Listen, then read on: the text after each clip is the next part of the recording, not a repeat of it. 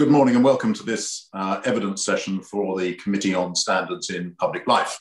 The Committee on Standards in Public Life is independent of government, but it advises the Prime Minister and the government of the day on processes and systems to uphold high ethical standards across the whole of British public life.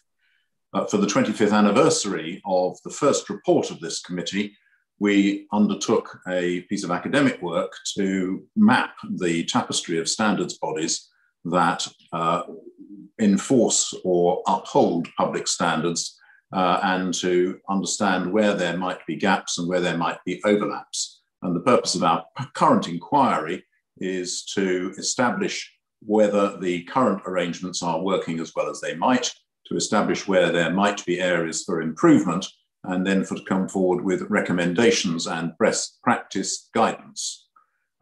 We're delighted to have with us this morning Lord Sedwill, the former Cabinet Secretary and National Security Advisor, and a full house of our committee, both the independent members and also representing political parties. So we have with us Dame Shirley Pearson, independent member, Dr. Jane Martin, independent member, Manisha Shah, an independent member, and then in addition, Margaret Beckett MP, representing the Labour Party, Jeremy Wright, MP, Conservative, and Lord Stunnell from the Liberal Democrats. This will be a live stream going out on our YouTube channel. And just to remind anybody who is watching for the first time that we are not looking at casework or at cases that are currently before the courts, but to understand the context and the systems underlying British public standards. So I think without more ado, we will move into our evidence session. And perhaps I could start, Lord Sedwill, by asking, from your perspective, how important is it for British public life that there should be clear and high ethical standards? Well, Lord Evans, good morning, and good morning to the committee, and thank you for the invitation to attend. And I know one of my distinguished predecessors, Gus O'Donnell, is giving evidence to you later today as well. Just on that first question, I think it's absolutely vital. It's key domestically into maintaining the high levels of public confidence in our entire governance system. People sometimes look at opinion polls that look at levels of public trust in different professions. Politicians and journalists often don't come out terribly well by comparison, but the truth is that actually the public do trust our governance system. Trust in civil servants, trust in professionals in public life are very high.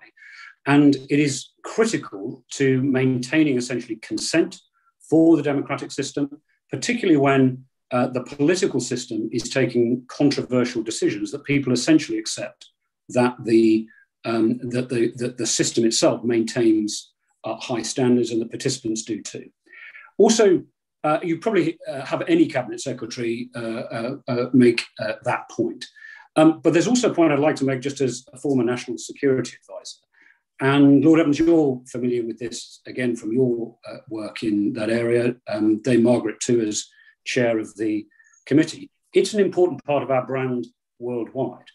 That's not only for political reasons and part of the soft power of the UK worldwide, and that, of course, is an important part of the UK's international reputation, but part of our economic strength is that overseas investors, overseas businesses, exporters, etc., can be confident that by coming to the UK, that it is not only a good place to do business, it's a safe place to do business. And part of that is about the regulatory standards in our financial system and so on and so forth, our business systems.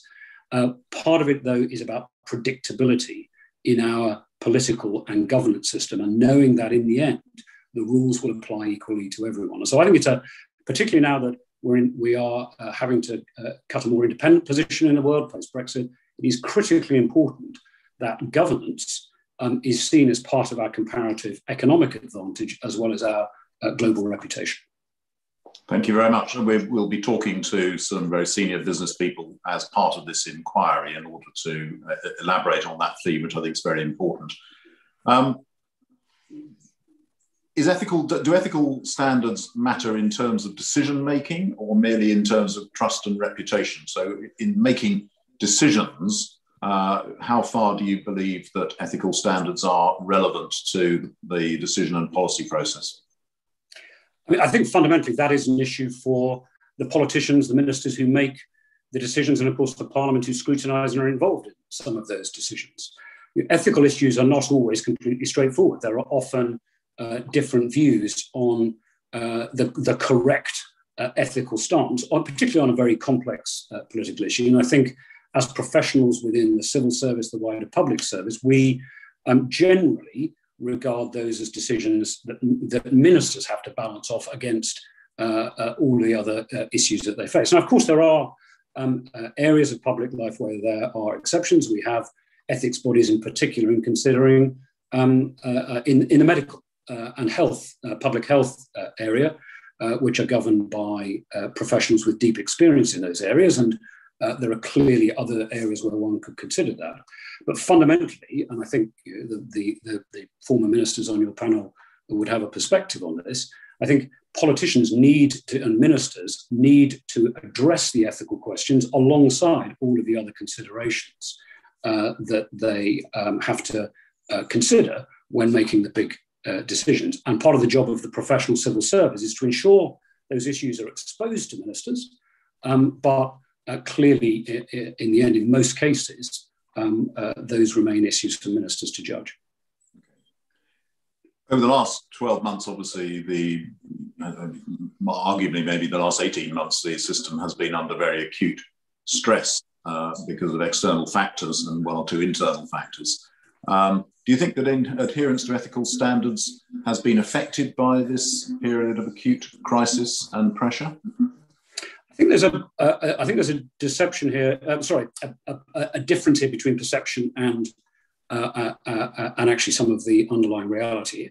In practice, I don't think I've seen any difference or indeed weakening of the commitment of public servants, whether those are political or professional, because I regard politicians as public servants too, to the overall commitment to high ethics in government and to the standards that apply. Now, of course, we've been through a polarised period politically, and therefore there have been more accusations about personal conduct, the neutrality of the civil service, etc., which of course are important issues of principle as well. But actually, I think, notwithstanding that, it's held up. It's held up just as I would expect, and I've seen no actual dilution of that commitment, notwithstanding the accusations that are sometimes levelled against the system as a whole, or indeed individuals within it. That's very interesting, because there have been quite a lot of suggestions that, for instance, corners will cut on some procurement things, that some of the behaviours that have been exhibited were not up to the levels that might traditionally have been expected. But from your perspective, those are not borne out by the facts. Well, I mean, in a crisis, you do sometimes have to cut through the normal governance procedures, but we have ways of doing that ensure that they are properly transparent. Now, it may well turn out that there were decisions taken that, on reflection, if the NEO or the PAC look at them, they consider that actually the decision to cut through the normal process, set aside the normal process, wasn't justified, not only with hindsight, but even known at the time. And of course, part of the strength of our system is that we have those independent bodies, the NEO, the PAC, etc., who can look at it and say, this wasn't right. This corner should not have been cut. This particular procedure should not have been set aside.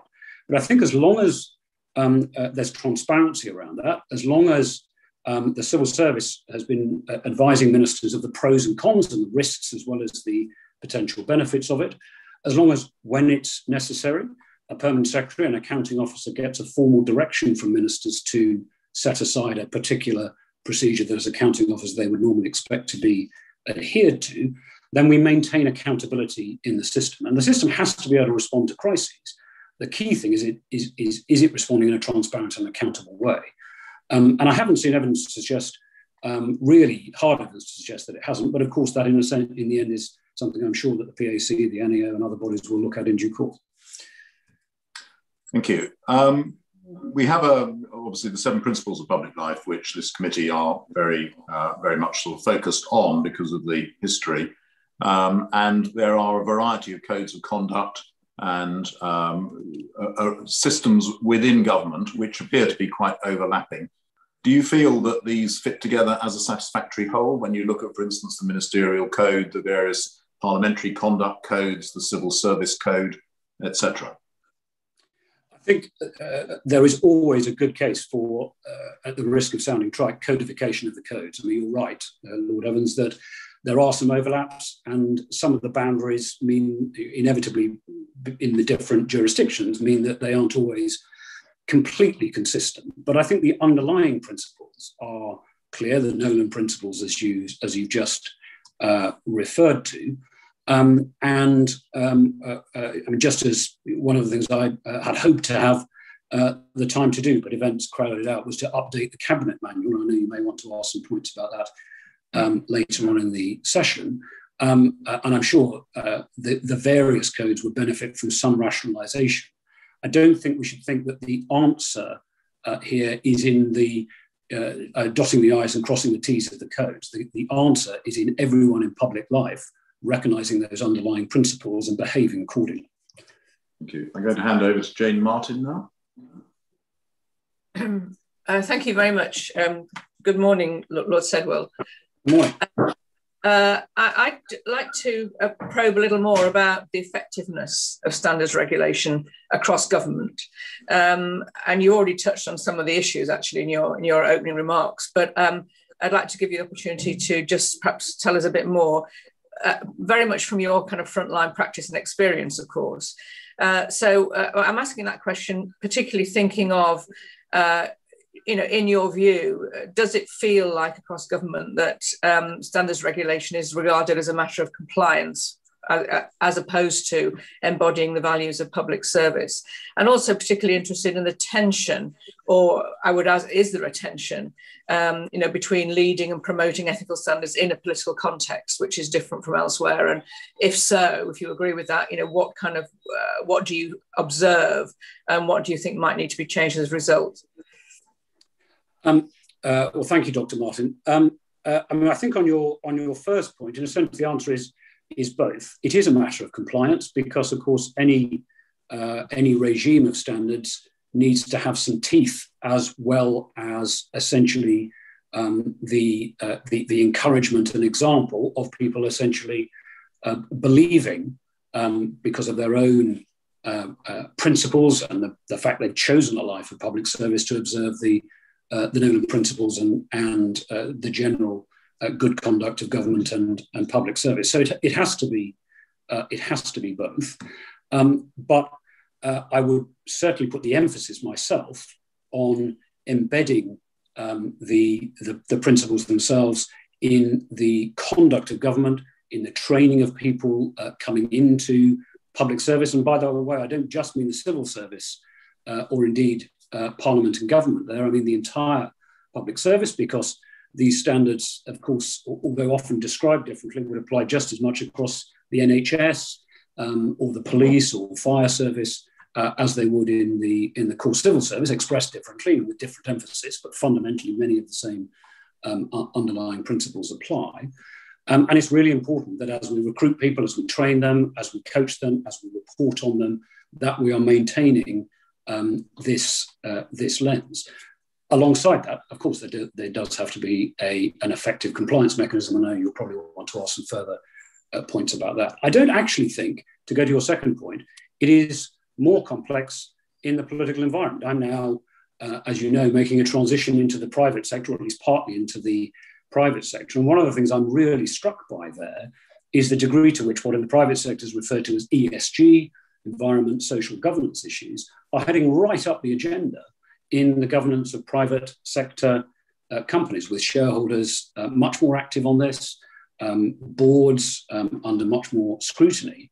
And in a sense, the private sector, I think, is now moving to the same point we've always had in the political system of recognizing that standards, commitment to broader social and economic goals is an important part of their social responsibility as well as if you like the bottom line. Many companies have always done that, and it is complex, of course.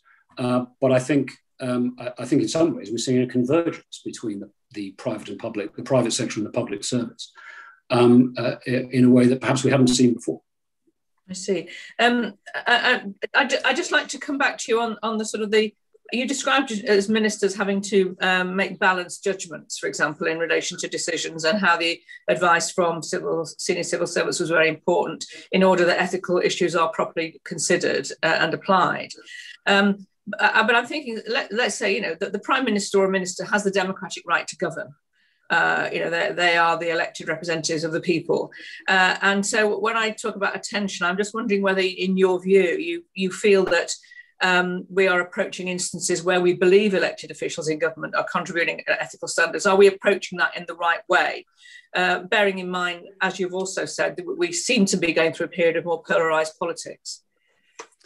I think, of course, the rules of any democratic system are not just that the elected ministers have a mandate and therefore can govern, the protection of the minority, the rule of law, adherence to standards more generally, of course, are important, set important boundaries around the right of in any political system of certainly democratic system, with checks and balances, of the exercise of democratic responsibility. And of course, it is an important part of the civil services job is to be able to bring to ministers' attention those boundary issues. We're having a former Attorney General on the panel, who I'm sure would have seen it as part of his job, and indeed I can recall, without wishing to breach the sanctity of the law officer's role, but I can certainly think of occasions on which he spoke in cabinet meetings or cabinet subcommittee meetings to remind colleagues of exactly where the boundaries lay, what was a matter of lawfulness versus what was a matter of broader public policy or other standards, and exactly where those boundaries lay. That's all part of the system, and some of those boundaries cannot be crossed. Ministers cannot make unlawful decisions. Other boundaries are subject to ministers to reach a mature consideration. And yes, the key to that is that those decisions are accountable to Parliament, or accountable ultimately to the public. Sure, but there does seem to have been increasing pressure across the board on standards in government recently. How would you describe that? Is that a trend, or is that just different governments facing different challenges? I think there's certainly been more public scrutiny of certain elements of it, but I'm not sure it's right to describe it as a trend. I think back to when I was leaving school and going to university, the enormous controversy around the Belgrano affair during the Falklands War. That was a matter of very great public and political controversy. There were all sorts of questions about whether it was the right decision, whether it was transparent, was the evidence that was shared with the public appropriate, etc. And one can think of other instances, certainly over the course of my adult life, issues and examples of that kind. So I'm not sure that I perceive a trend.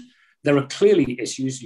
I know you aren't looking at individual cases. No. There are clearly issues that I'm sure the committee will want to refer to, which have had a high public profile and which have been controversial over the past few years, either broad policy questions, such as the controversies around some elements of the Brexit settlement and the treaty with the EU, or relating more to application of the ministerial code and so on.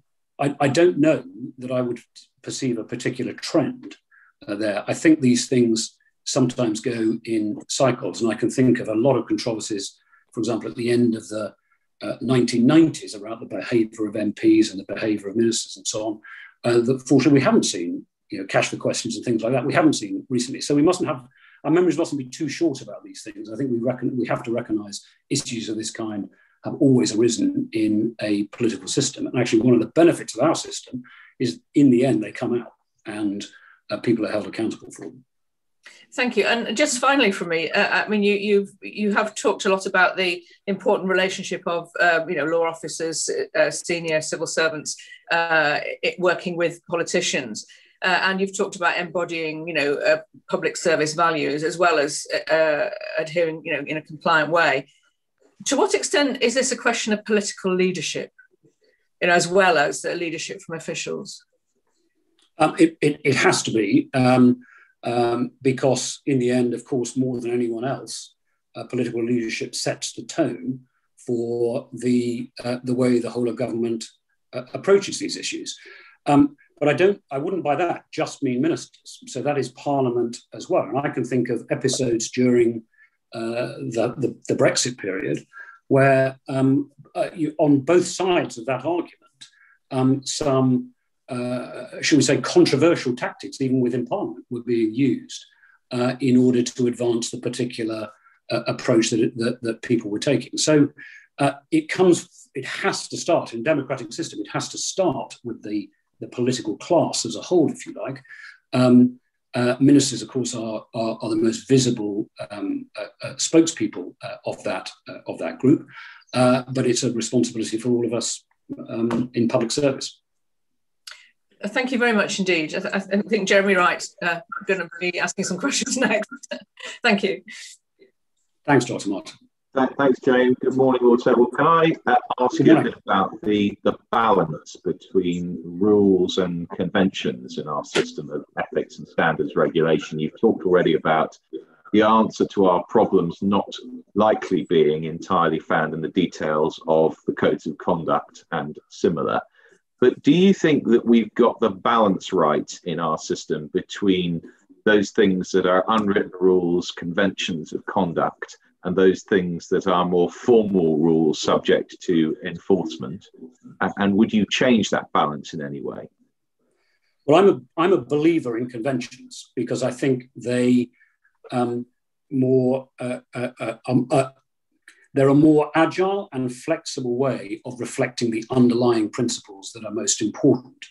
But if it turns out that people are not observing those conventions, the unwritten rules, as you put it, Mr. Wright, then of course it may be necessary to start writing down more and more of the rules. But the reason I'm cautious about saying that we should definitively move in that direction is I look at the example of the United States, and there you have a highly elaborate written constitution with more precedent, case law, more rules, probably in detail than almost anywhere else within the democratic world, compared to essentially the largely convention-based approach and principles-based approach that we've taken here. And even there, we see that actually sitting behind those rules are a whole range of conventions relating to political behavior that, if just disregarded, can cause very real problems. And we saw that, for example, in accepting the outcome of an election, to use the most stark example. But I can think of others over the previous period as well. So even the most elaborate rules-based systems rely upon behavior and conventions to enable them to function effectively. And so I think if we're going to, if we consider that there's a need to sharpen up the rules in any particular area, we also need to ask ourselves why that is the case and why the underlying principles and conventions no longer appear adequate. What is it in behavior or attitude that has changed to mean that that's no longer an adequate response in whichever area it might be. And presumably that there's a connection between what you've just said and your sense that, broadly speaking, the current system that we have is being properly observed and, broadly speaking, standards are high. But where there are failures, do you think those are failures because people do not fully understand the conventions to which they are subject or ought to be subject, or that they do understand them but simply don't believe that they are going to be enforceable and therefore they won't follow them? I'm sure there are elements of both in that, as your own experience would probably tell you. I think, broadly speaking, people do understand the conventions, not least because in a way, they codify what most of us would understand to be acceptable human behaviour in any institution. That you should be honest, you should apply integrity, you should be selfless in your decisions, you should govern in the interests of all, etc.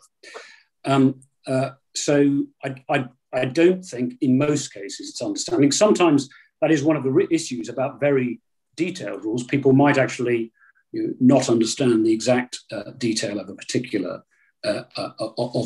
issue. I think, to be honest, part of this is that in a period when politics has become somewhat polarized over the really big sort of questions of national identity, and one can think of the not only the 2016 but the 2014 referendum creating similar issues in, for example, in the Scottish political system, as we saw more generally, then you can have some people believing that the question of the day is so important it overrides some of the underlying previous conventions. And that, I think, is when the tensions can become really significant. Thank you. And last question, which is too tempting not to ask. You mentioned that you'd not have the opportunity to update or revise the cabinet manual, which of course is one way in which we might encode some of these thoughts and rules. What would you have done given the opportunity?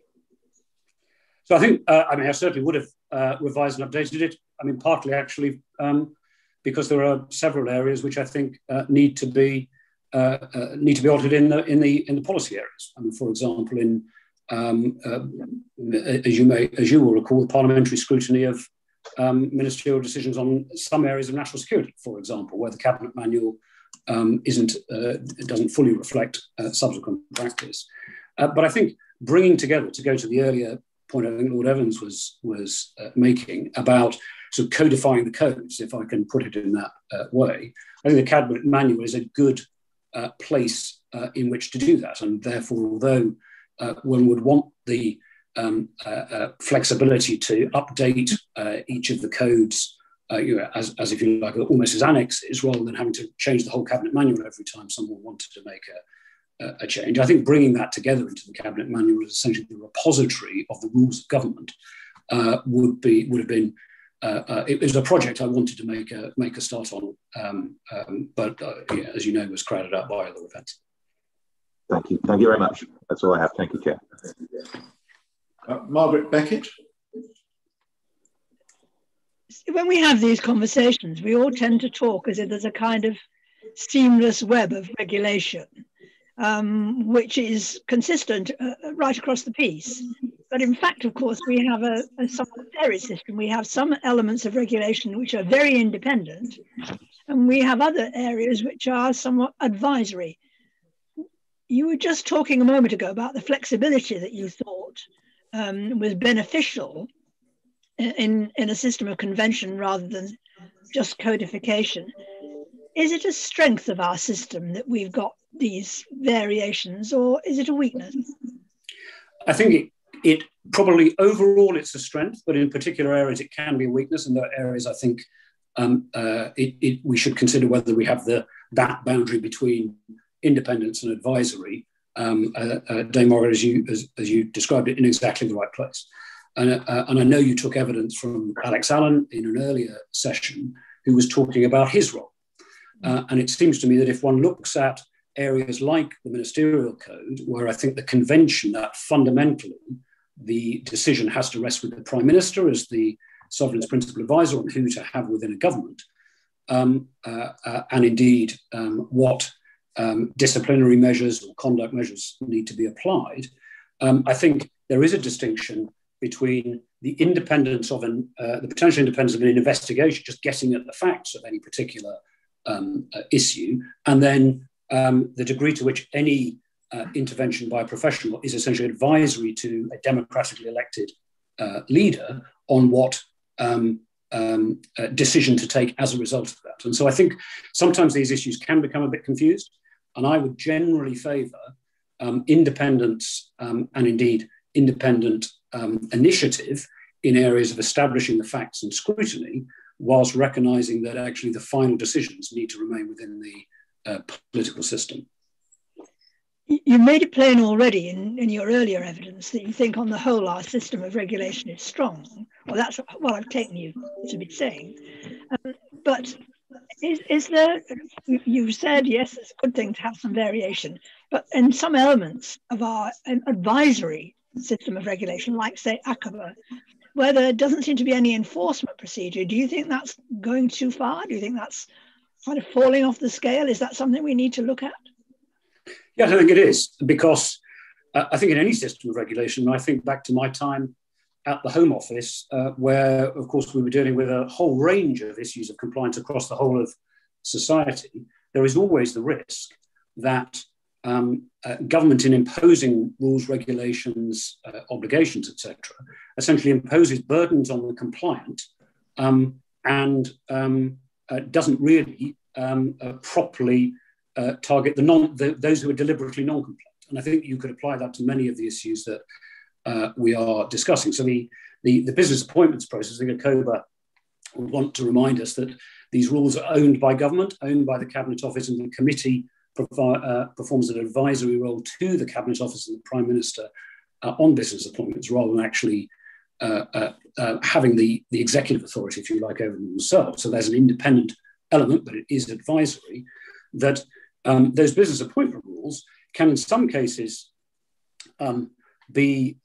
impede what we want to see, which is more ventilation of between civil service and indeed public service more generally in the private sector. We often say we need to bring in more expertise from outside. We want more civil servants to have exposure to business and so on.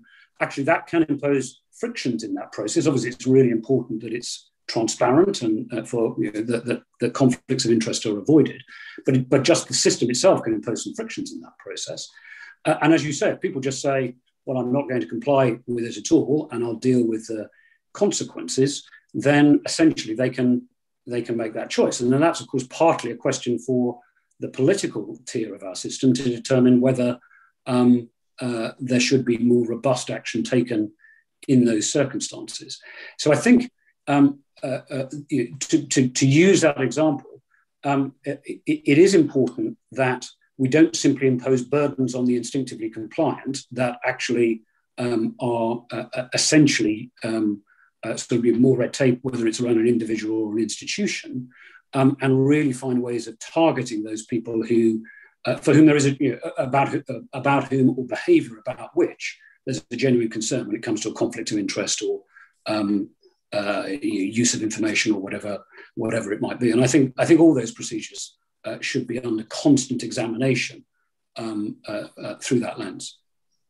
And just briefly and finally, you've made plain already that codifying things or writing them down, not having just conventions, doesn't protect you necessarily, but does it make it somewhat where, for example, there's a points of procedure in the Constitutional Reform and Governance Act? Does it make it easier, though, to ensure that there's a good system?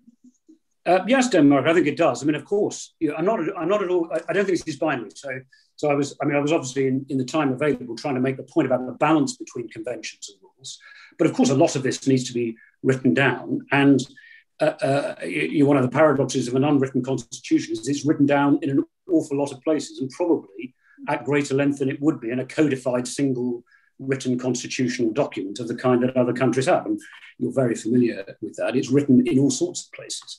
So I don't think it's a question of whether the rules and so on are written down. The point I was just trying to make is even if you have very precise, elaborate rules, you still require essentially an expectation, a series of conventions about behaviour that ensure that those rules are properly applied. The rules themselves are sufficient, are necessary, but not sufficient to ensure that we have a high ethical standard and good conduct in our system. I suppose that's the point I was trying to make. Thank you. I wonder whether we could go to Dame Shirley Pearce now to talk a little bit further about the ministerial code. So I'll hand over to Shirley. Yes, thank you, Jonathan. Lord Sedwill, can I just pick up a bit more about the ministerial code, which you've touched on now a couple of times? I mean, how successful do you think the current arrangements for it are? Do you see you're talking about it being advice, and the advice should be taken or not by the politician, but it's their decision. Do you think the way it's set up at the moment is successful, or would you see the recent events as demonstrating that it is an unsuccessful way of providing that objectivity and advice? Thanks, Dame Shirley. I think it is mostly successful. And those who've been ministers will know that the fact of the ministerial code is part of the incentive to good behaviour within government. Now, of course, traditionally, much of our focus, and much of the focus of this committee's, at least predecessors, would have been on questions of conflict of interest. And much of that was it was questions of that kind that really propelled some of the original work on the Nolan inquiry, the Nolan principles, and so on. Latterly, there's been more of a focus on behaviour, personal conduct towards each other, towards colleagues, between ministers, civil servants, special advisors, and so on.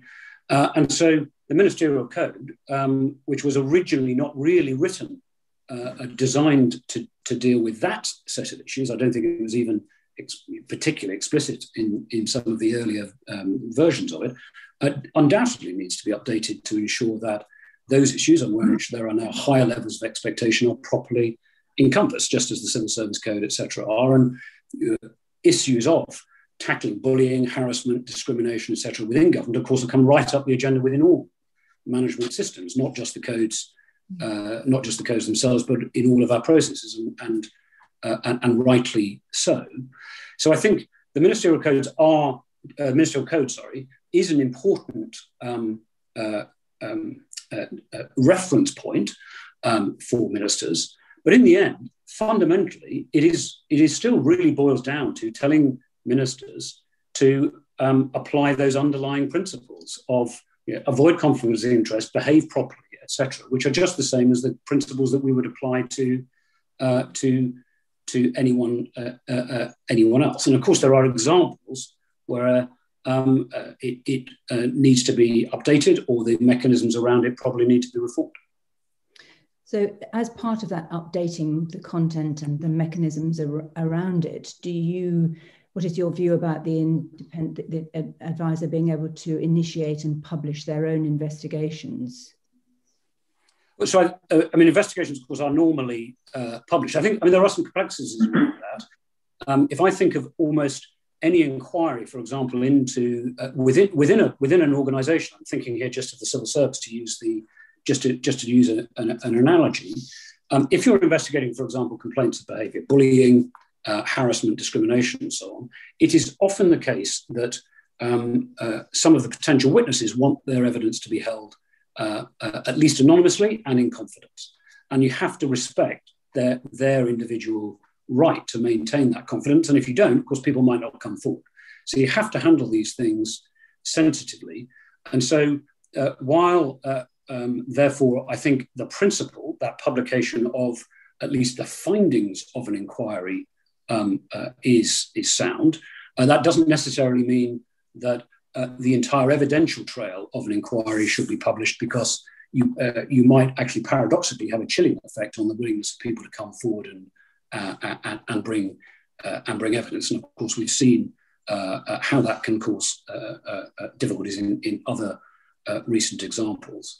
I do think with the independent advisor, the point I was making, I think in response to one of Dame Margaret's questions, is I think we need to draw a clearer distinction, perhaps, between the independence of the investigation, essentially just getting at the facts and understanding what's happened, and has there been a breach of conduct or behaviour or whatever, and thus a breach of the ministerial code, and just essentially that judgment, fact-based, evidence-based judgment of whether there's been a breach. And we need to make a clearer distinction between that and then the decision that rests in the end with the Prime Minister about what the appropriate action might be if that's sanctions and so on. And I think, and I've said this before, including to PACAC, that the convention, which of course isn't actually a real convention, but has sort of grown up in public and political expectation, that any breach of the ministerial code requires resignation, is not a convention that we apply in other circumstances. You have a range of sanctions, from behavioural coaching through to informal warnings, through to formal warnings, final written warnings, and of course, eventually dismissal, but a range of interventions that you can apply in other employment situations, by the way, in the private sector as well as in civil and public service. And I don't think, notwithstanding the slightly unusual nature, unique nature of ministerial engagement, I don't think that ministers should be subject to essentially a binary choice any more than others. And the fact of that binary choice, or that expectation of a binary choice, you've breached, therefore resignation, of course, can then skew back into the issue of the establishing whether there was a breach in the first place. And so I think a clearer distinction between those two things would be healthy. And then, final point, I know it's quite a long answer, but I know it's a really important issue for you.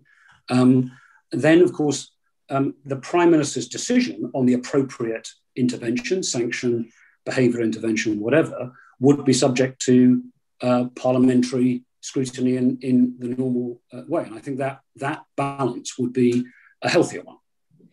So if I'm, just to check I'm understanding you correctly, you would be in favour of graduated sanctions for failure to comply with the ministerial code, but you would not be in favour of the independent advisor determining those sanctions, or you would? No, I think that would be wrong. So I think we need to. I mean, actually, as we do within most organisations, and certainly within the civil service, you have a process to establish what happened. Is there a case to answer? Was there a case of bullying? Is it a vexatious complaint, etc., etc.?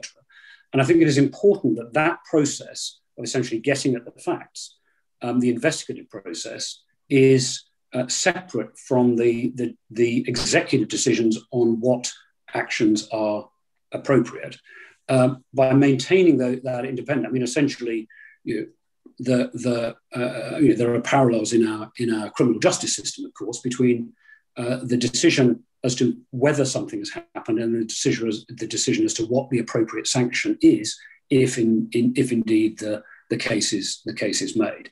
And that underlying principle, I think, is the right one, and we should apply it in these areas. I think some of the controversy that's arisen has arisen because that distinction is not clear enough. And you said that the Prime Minister was then accountable to Parliament for the decision that he or she had made. And how does that work? And that's well, I mean, of course, in a sense, that goes to parliamentary scrutiny. I mean, people can argue about whether prime ministers in a minority government versus prime ministers with a big majority, etc., are more or less accountable. But fundamentally, that is a job of Parliament, and Parliament needs to impose transparency and scrutiny, and then accountability, of course, on the Prime Minister for that decision, as for other decisions a Prime Minister takes. But I think we would be in a healthier place if there were a clear, independent process to establish what's happened, and then the Prime Minister, of course, with the advice of the Cabinet Secretary and other advice if necessary, says, I've accepted the evidence of the investigation. I now have a clear view as to what happened in this particular case, and I have decided the appropriate intervention, not necessarily sanction, is X, Y, or Z. And of course, they would then be held accountable for that in Parliament and have to justify it publicly. And that, of course, is the essence of democratic scrutiny. Okay, Lord Sedwill, thank you very much. Thank you. Can I just follow up just one other point? So you are saying, in terms of the establishing the facts, that the initiative for that, which currently rests with the Prime Minister, would better rest with the independent advisor or a similar role, rather than having to be triggered by the Prime Minister, although the decision on the facts, on what to do about it, would rest with the Prime Minister. Yes, I think there must be a presumption. I mean, however it is organised, just as there would be with a bullying complaint in the organisations that you and I have run, there must be a presumption that if a complaint is brought forward and it's of any kind, whether it's about personal conduct or conflict of interest or inappropriate behaviour, whatever it might be, as long as it is clear that there is evidence and a case to answer, that should be properly investigated. That must be the presumption. And that should be separate from the decision about what action is taken should that investigation demonstrate that the accusation or some variant of it was well founded. Thank you very much. Manisha Shah. Thank you. Good morning, Lord Sedwill. Good morning, Michelle.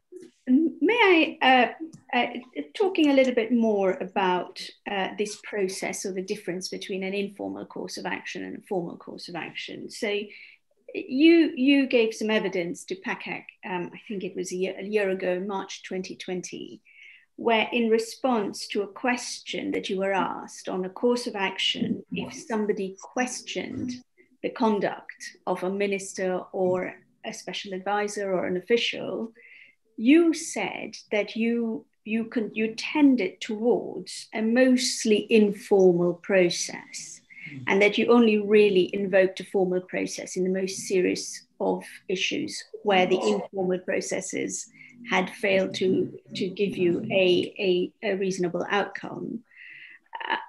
What would you say is the role of a code of conduct within that informal process? How often, for example, did you evoke the relevant code, whatever it might have been, the ministerial code or the special advisors code, in your informal interventions? I think, thank you. One would probably refer to those, but not necessarily saying, well, in paragraph 4, this is what it says. One would tend to have a conversation which says, look, you don't forget, this is broadly speaking what the code says, and you are obliged to follow it. And this is, I mean, you've all worked in organisations of complexity and of different sizes. Of course, most people, most of the time, are not seeking to behave badly.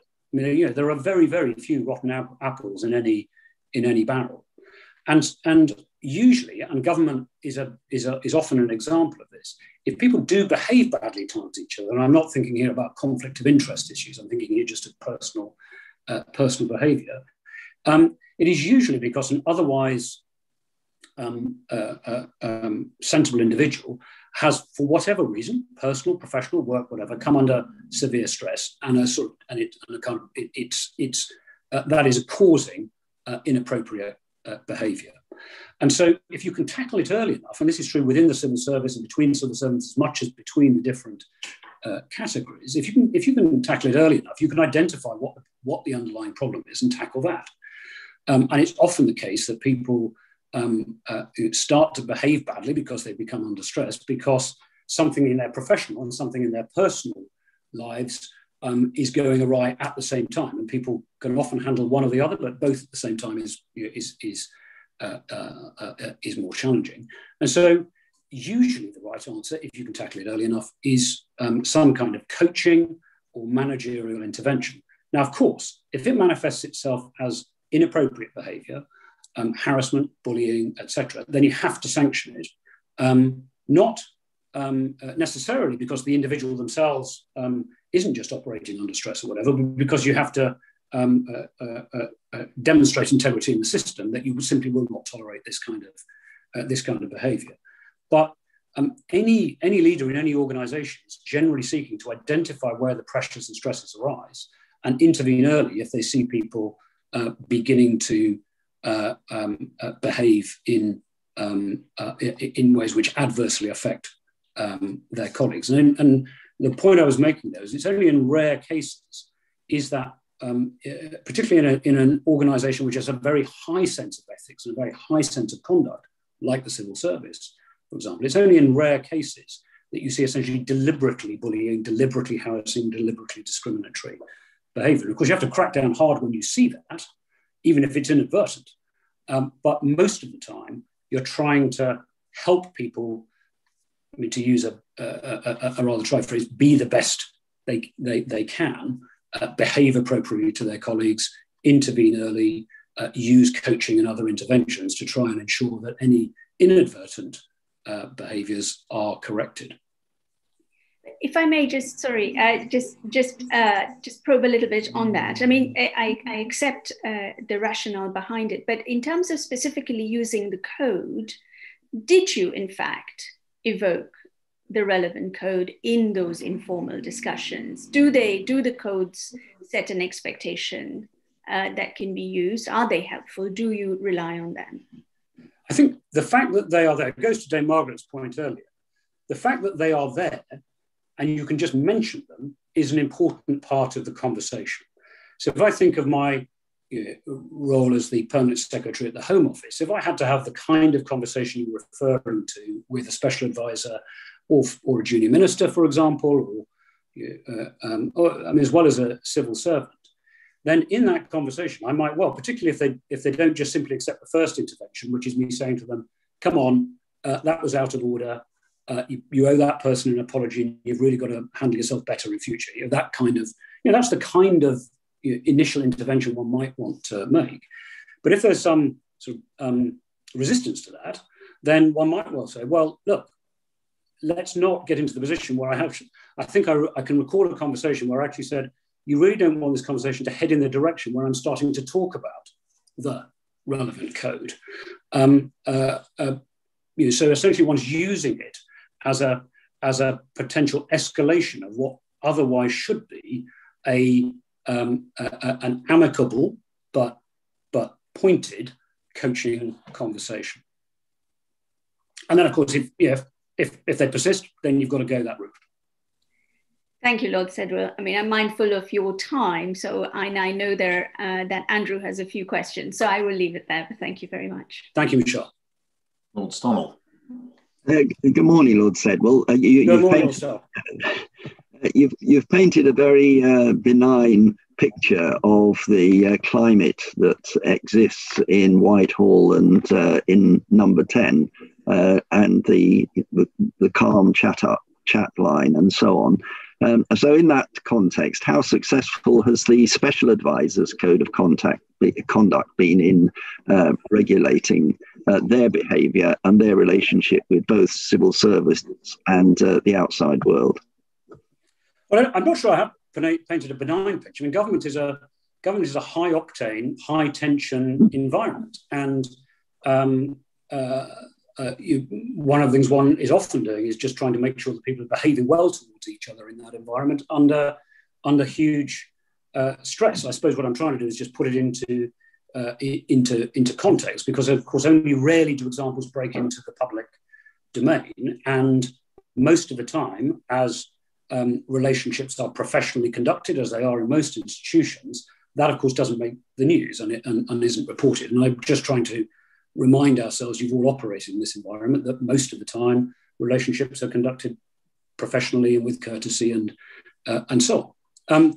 I mean, special advisors, I think it's a mixed picture, to be honest. And some of that is because we don't really, special advisors are often much less experienced than ministers. They're in highly insecure jobs.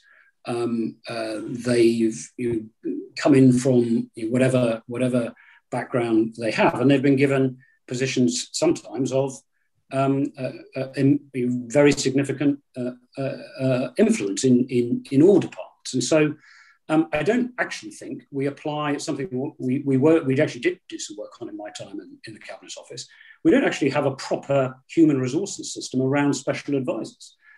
We don't really induct them properly, manage them properly, help them understand their responsibilities, given the prominence and influence of their role, but also their rights as well. If your line manager is the Secretary of State, who has a load of other preoccupations, and there's a generation gap between you and your entire future is dependent upon the favour of that Secretary of State, that isn't necessarily the set of criteria most of us would look for in our immediate line manager, whom we're hoping is trying to coach us and help us learn the ropes of a new institution. And that isn't what we do to people, graduate trainees, which in effect some of these people are, coming into most other organisations. So actually, one of the things we sought to do, and my deputy when I was Cabinet Secretary, Helen McNamara, did a great deal of work on this, was actually complement the code and essentially if you like,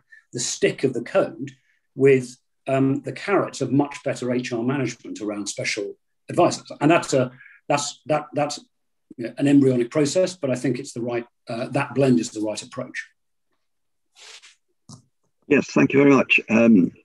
I think you've really, in a way, preempted the way I was going to go, because quite clearly special advisors have very much less experience and less understanding of the basic culture of both the civil service and maybe government. And some are graduates starting out in life, but some also have got experience in rather more robust areas of work and performance. Do you think that the responsibility for implementing the code of conduct should rest with ministers who've got plenty else on their plate? And how exactly should they be, if you like, brought under the umbrella of regulation? Should SPADs be subject to more independent outside regulation? I think SPADs, in practice, and again, the former ministers here will be familiar with this. In practice, actually, the permanent secretary of the department concerned has a considerable role in the oversight, regulation, and if necessary, intervention into the behaviour of special advisors. And that, of course, can go from everything from a quiet chat with the special advisors concerned, just to both, if you're doing it well, to help coach them and understand their role and perform their roles effectively, but also to check them if they're going off track.